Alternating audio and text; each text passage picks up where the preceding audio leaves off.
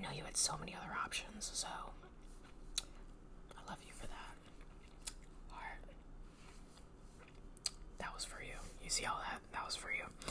Anyway, today's video is going to be something that I think is really useful because I'm going to be explaining the first season of Grey's Anatomy so you don't have to watch. I've been thinking about doing this video for a long time because a lot of people have seen Grey's Anatomy, but I still think even more people have not seen it.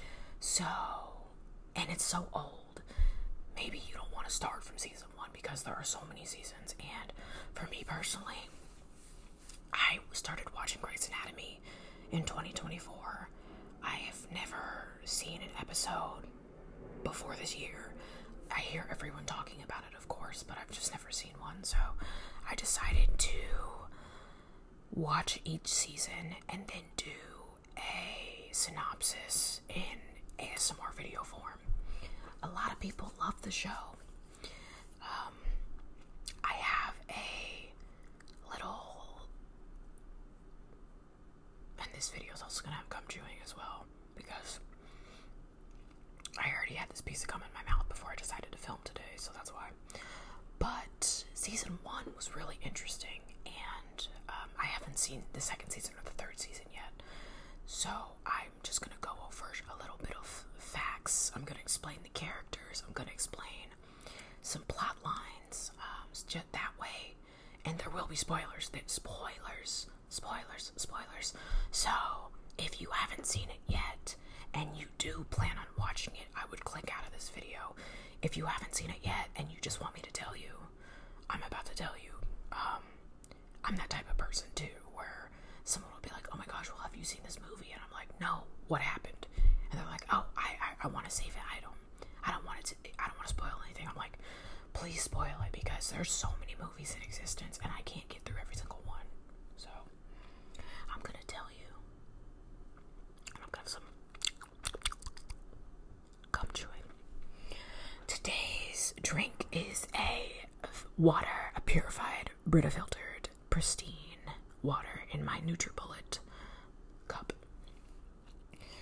I don't have any Crystal Light or any pure the brand is Stir in here today because I've just been drinking a lot of chemicals lately, you know. Alright, so season 1 of Grey's Anatomy released March 27th, 2005, so I would have been in March 27th, 2005. I think I would have been in like 3rd or 4th grade. It's a long time ago. So, I'm 27 now. So, that's like over 15 years ago. So, just some trivia, right? The season served as a mid-season replacement for Boston Legal. Now, Boston Legal was eventually canceled and Grey's Anatomy is still going. So I think that was a good idea. Now, I also love Boston Legal. I could easily do a Boston Legal video because Boston Legal is so funny. Like, I've worked in the legal field and I wasn't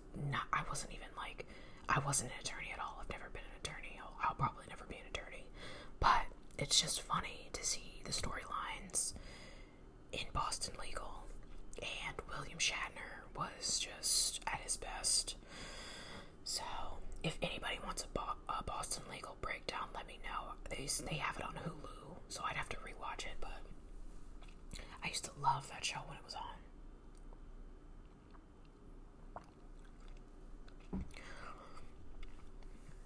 All the voiceovers for the season are narrated by Meredith Grey, making it the only season in which she narrates them all until it happened again in season 18 and season 20.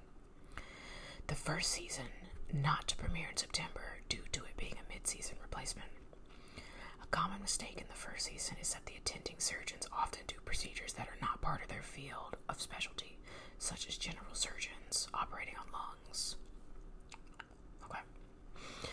Season 1 wrapped on March 28th, 2005, the day after the series premiered on television. That's really crazy. So they got the last episode done and then they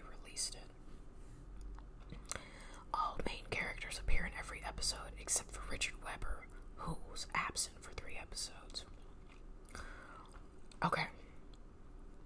So,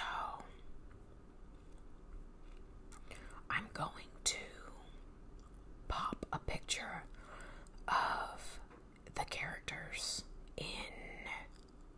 I want to pop it over here.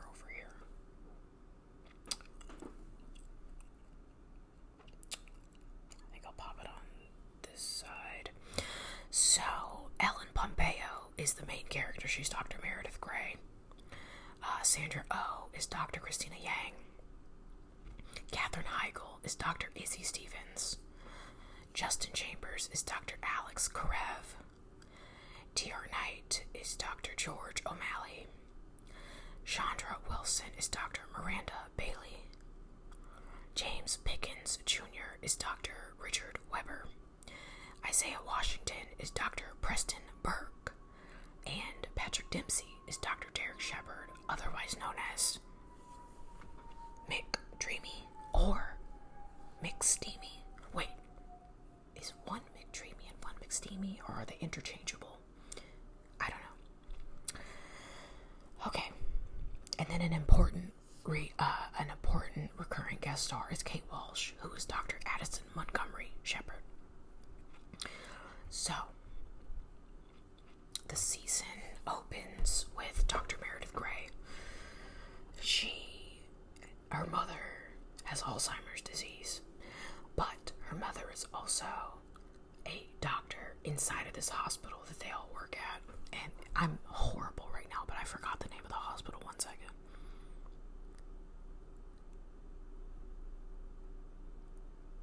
Okay, the hospital's called Seattle Grace Hospital, so it's interesting they based it in Seattle. That's pretty cool. So, her mother was a very renowned doctor at Seattle Grace. Oh my god. Her mother, who is named Ellis, was a very renowned and important figure inside of the hospital that they all work at, Seattle Grace Hospital. Her mother has Alzheimer's, so it's like advanced too. Like, the mom in the show looked pretty young, like she looked like she was in her 50s, but she has like an advanced version of Alzheimer's, and she is in a retirement home not far from Seattle Grace. So Meredith is her daughter, and Meredith is a intern. She quickly becomes good friends with Sandra Oh's character named... I am so bad with names, so I'm looking off a little cheat sheet here so I don't get anything wrong. She becomes quick friends with Christina Yang, which is Sandra Oh's character, who's also really good in Killing Eve. If you've never seen that show, she's in that show. Now, Meredith is kind of like a sweet type of nice character, but she's really fair, and she really cares about her patients, and she really wants to learn. Sandra Oh's character, Christina, is kind of like a hard ass. Like, she's like the brilliant one, the tough one, the one that doesn't take any shit from anyone. And if I were to like look through these lists of characters, I think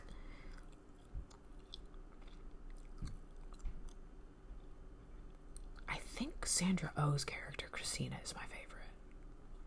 Yeah, I think she's my favorite.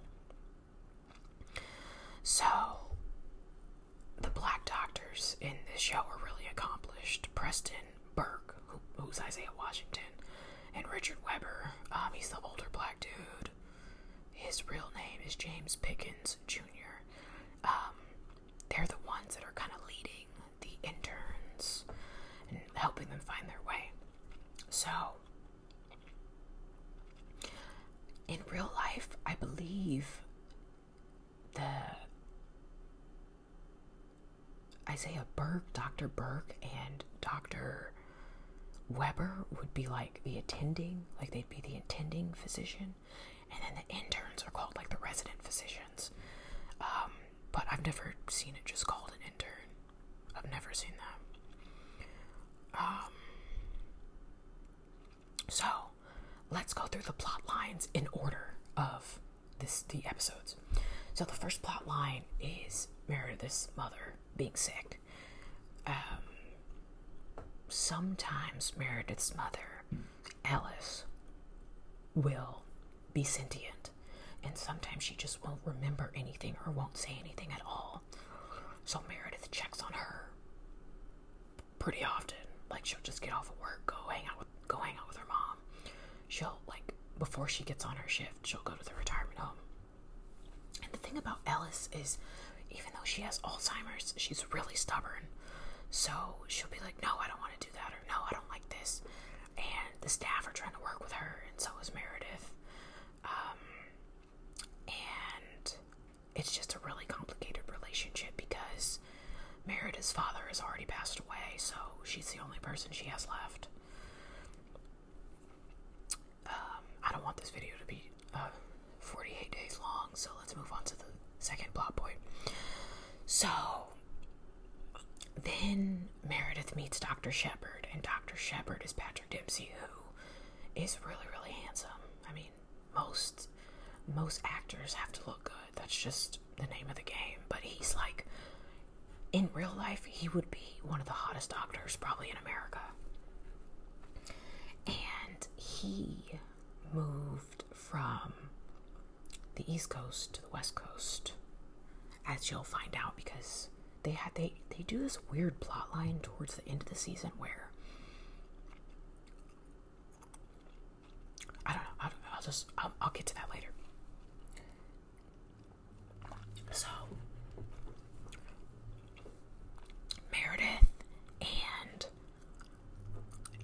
Dr. McSteamy, they start to build an attraction for one another, and this attraction is really strong.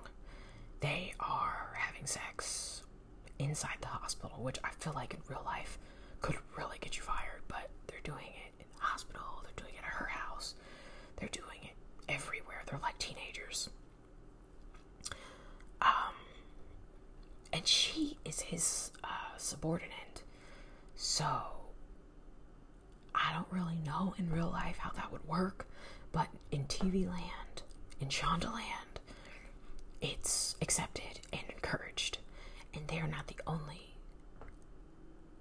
co-workers that are having sex. So George, moving on to the next plot line, who is T.R. Knight, is also infatuated with Meredith. He is he's basically the opposite of McSteamy, Dr. Shepard. He's like a nerdy, kind of dorky character. And of course Meredith's not going for that because he's not her type, you know. But he is also good friends with Katherine Heigl's character, Dr. Izzy. And they end up living together and being intimate as well. So another plot line is about Dr. Izzy, and I want to talk about Katherine Heigl a little bit because she was known for her tenure on Grey's Anatomy to be very, very complicated as an actress and very hard to work with. So she was ousted from the show pretty early because she is known in Hollywood for not being very nice, and she's known in Hollywood for not being very kind, and it must be really, really bad. Like, her attitude must have been horrible because there are probably people who are just as diva-ish as Katherine Heigl that still can get jobs, so I don't even want to know what type of attitude she had for real. Now, Dr. Izzy, Katherine Heigl, character is very scrappy, so she didn't grow up the way that Meredith grew up. Well, Meredith grew up with, you could say she had a silver spoon in her mouth because her mother was a doctor. Izzy was basically a stripper, and I don't even know, a scantily clad model. And she worked her way through medical school by taking sexy pictures and, maybe doing things that the average woman wouldn't have the courage to do. So she faced a lot of criticism from patients and from her colleagues because one of her patients was like, I remember one episode, she came in to take care of a patient, and he was like, he said something like, "Oh my God, sorry, my eye is just feeling weird. I'm a sickly person." Just kidding. She was criticized by one of her patients because he was like, what did he say? He said something. What did he say? If you've seen the show, you know what he said. Basically, he was being a pig because I think she used to dance for him or lap dance for him. And he was like, sit on my lap, how you used to, or something. And then one of her colleagues overheard that. So, she has worked her way up. She is someone that is she's kind of like Dr. Yang in a way, where she's really a strong personality and she doesn't take any crap from anyone. And I like Dr. Izzy as well. My favorite character list, Dr. Izzy would be second, but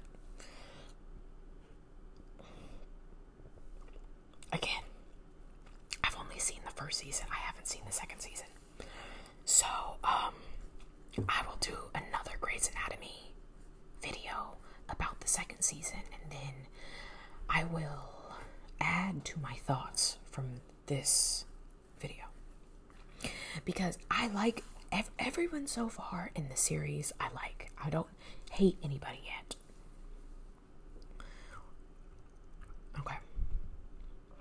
Moving on. Hold on a second.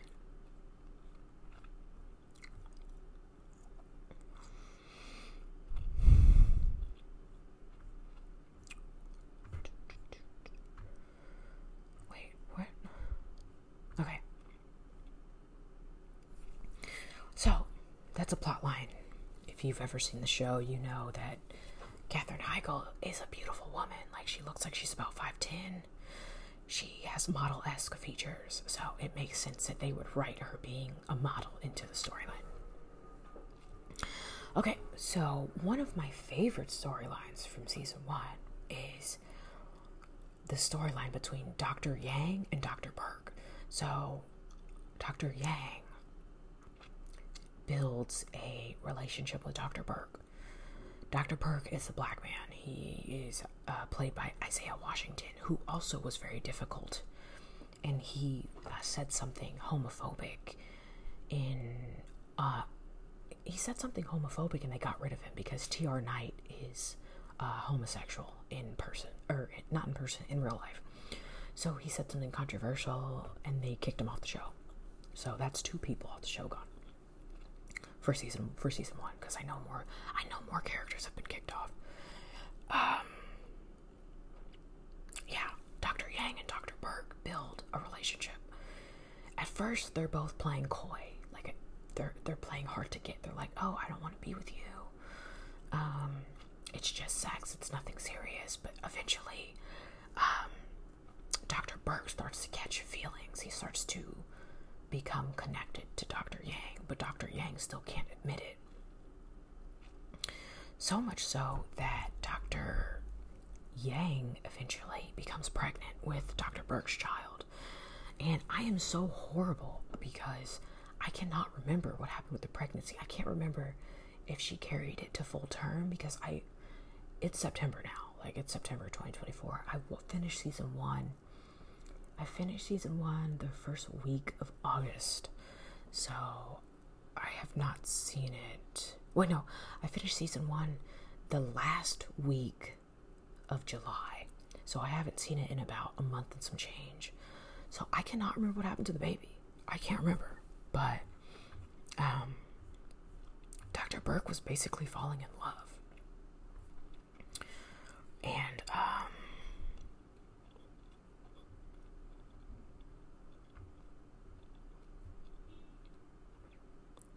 Dr. Burke was basically falling in love.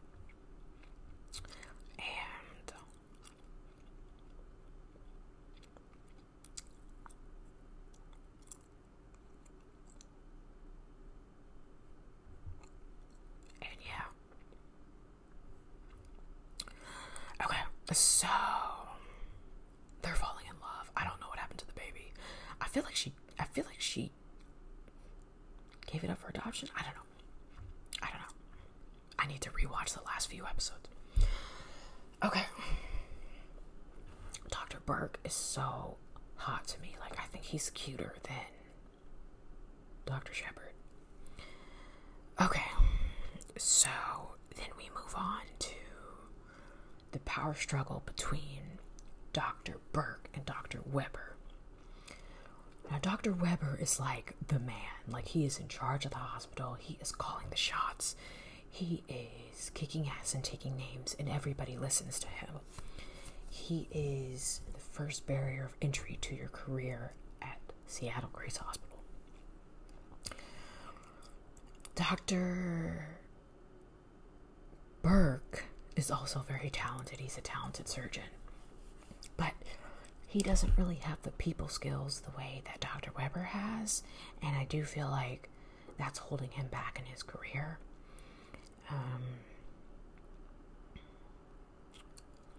So, yes. And out of Dr. Burke and Dr. Webber,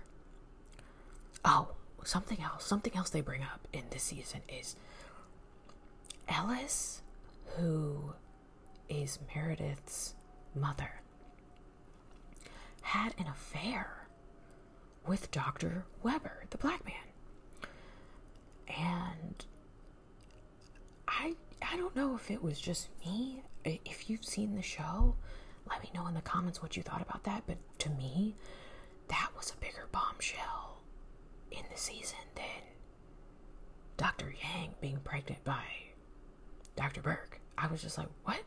What's going on? So,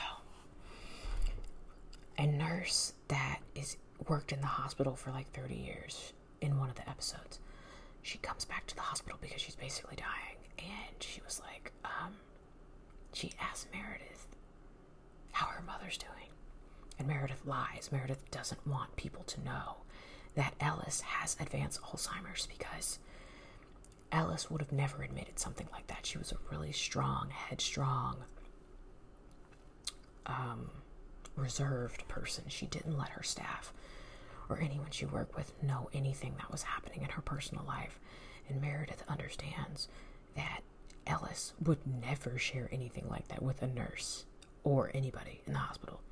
So, to the nurse that's eventually in the hospital, like slowly passing away, Meredith is like, oh, she's good. She's hanging out, and she's finally getting some time to relax and stuff like that. And the nurse goes, I worked with your mother for X amount of years. What is really going on with her? Because she would never relax in her free time. She was always in the hospital in her free time. So what's really going on? And Meredith doubles down. She's like, no, she's really fine. She's really fine. She's good. She is just, she just doesn't really want to talk to people right now. She doesn't want to stop by the hospital. She's got stuff going on. So, in the episode after that episode, the nurse is still in the hospital, and Meredith is there in the middle of the night, and she says to the nurse, I've been lying to you. I know you knew my mother really well. She has rapid Alzheimer's. Like, she's sick. And the nurse is like, oh, okay. You know. And then she has some, like, esoteric, philosophical monologue that I completely forgot, but she was basically like, you know what, don't be like your mom. Well, the message, she didn't say that. The message of the episode was, you know, we don't have to be like our parents. If you can't get a real answer out of your mom, and, you know, if your parents were reserved and you couldn't share your life with them, don't be like that.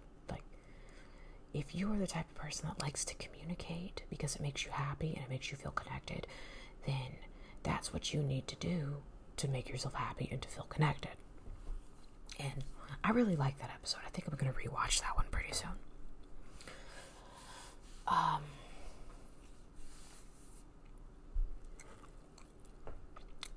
Moving on to the next plot line.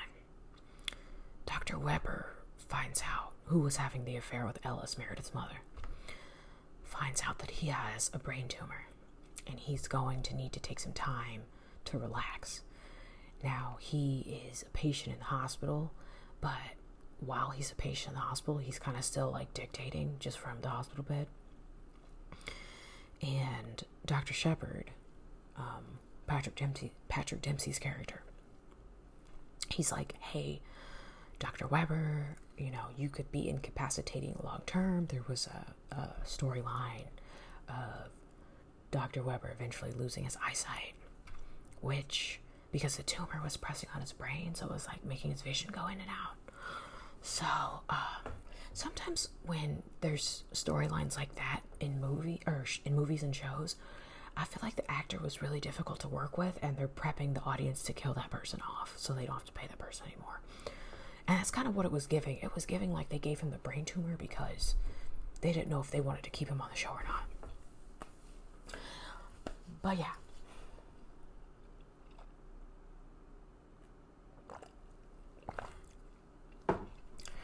Dr. Shepard is like, listen, like, you're getting older. You can't keep doing this. Give me the keys to the city. You know, like, I'll kiss the ring if I can have what you have. And Dr. Weber, it's like, he's kind of in denial about how serious the situation is.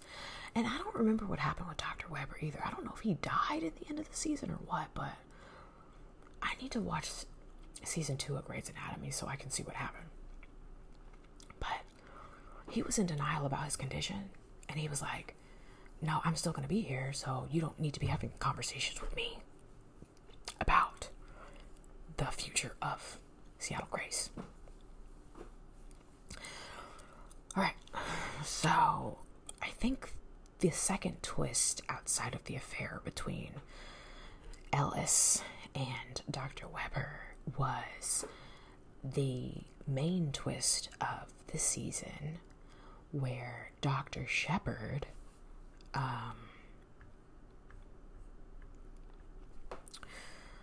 which is Dr. Meredith Grey's love interest, has been married the whole time, which made me be like, what the fuck, you know? Like, that was a real twist. Like, I was sitting at home and I was like,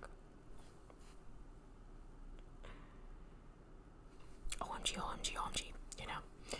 So, he's been married the whole time.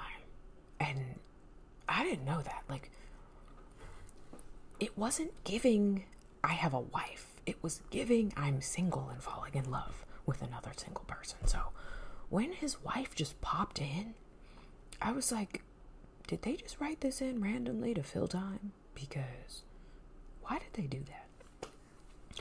So,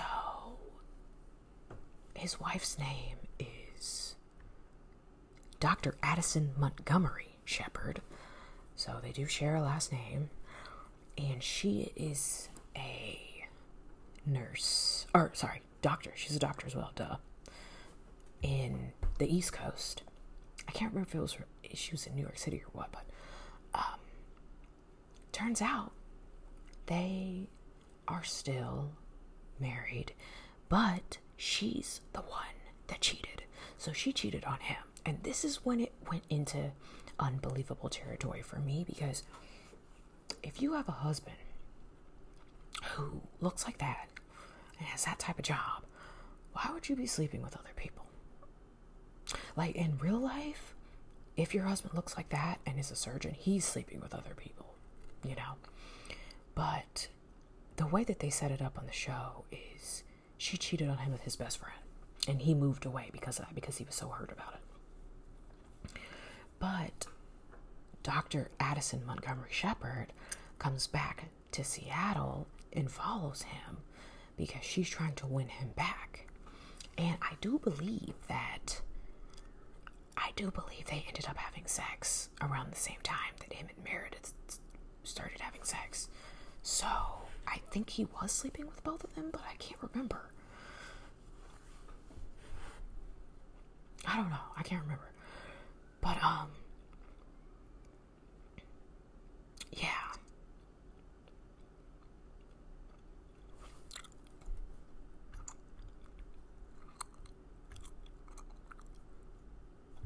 Who was Nurse Vivian? Anyway, so that's season 1.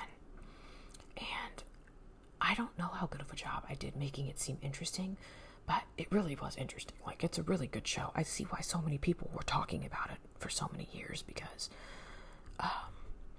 it's pretty cool. It's a pretty cool concept, and I do feel like Grey's Anatomy is, well, there was a show called ER that came on before Grey's Anatomy on ABC, or NBC, but I do think that Grey's Anatomy is like the second best hospital show on basic cable. So, and the costume design for the show must have been really easy because they're all wearing scrubs. So, yeah. I've never seen season 20, but I do wonder how many of the characters are still on Grey's Anatomy now compared to 2005. I'm not really sure.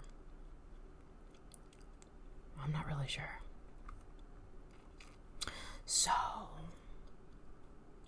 that's the wrap up and synopsis of season 1. Of course, it's called Grey's Anatomy, so there's a lot of medical terms, and I don't know how accurate it is. I would love to watch the show with someone who actually is a surgeon, but they're probably going to be like, none of this is real and none of these medications make sense for these health conditions. But it sounded good. Like, it sounded real to me. But of course, I'm a novice. I don't even know. So check it out if you can. You know, it's a pretty good show. I like it. I'm excited to watch season 2. I think that's going to be my little show that I have on while I'm on my treadmill. This treadmill here. I like to watch shows while I work out because it makes me stay on the treadmill longer. A lot of interesting cases, and the writing of the show is very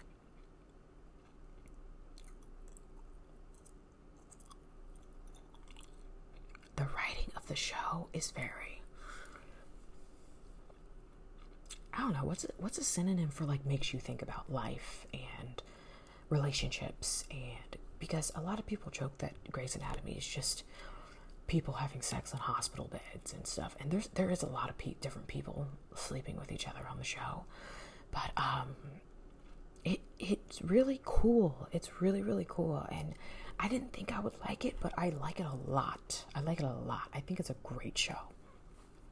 So, with all that being said, what other show should I review? I'm thinking of a Shogun, because Shogun won all those Emmys. I still haven't seen it. I think I said in one of my other videos I was on episode 1. I'm still on episode 1. So, there's a lot of different shows to do. There's a new show comes out every single day. It's getting crazy. Like, I can't keep up with all the media.